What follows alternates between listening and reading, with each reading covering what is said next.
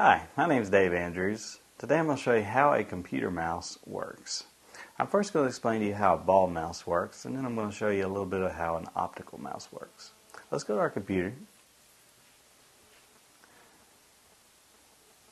And I'm going to pull up this diagram here. This is a basic ball mouse, kind of viewed from a cross-section.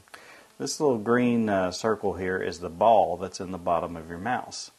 Now, as you move the mouse across the surface, basically either in the X plane or in the Y plane, right here, or this will be the X plane and that will be the Y plane, the ball that's inside the mouse rotates.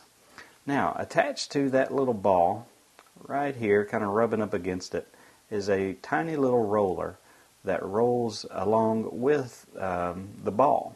So as this ball rolls, kind of like a gear, it'll also turn this roller, which will turn this larger roller that has a tiny device that detects that roller as it's rolling. So since this ball is rolling, this smaller gear is rolling and turning this larger gear, this electronic device will notice that that large gear is turning and will register that and send that as a movement through this mouse cable up to your computer. Now this other wheel over here basically does the other axis as the wheel turns. Basically, if you're moving your mouse up or down, one of these rollers will get that movement. If you're moving your mouse left to right, the other roller will pick up that movement and transmit those changes. Now I have here an optical mouse that I'm going to show you as well, which acts a little bit differently.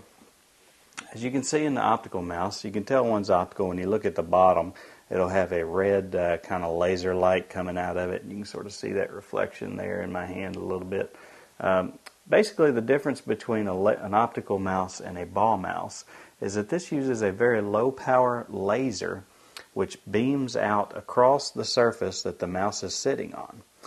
Now, lasers are reflective. So as it's beaming out and hitting the surface that it's sitting on, that laser will then reflect back to a sensor inside of the mouse.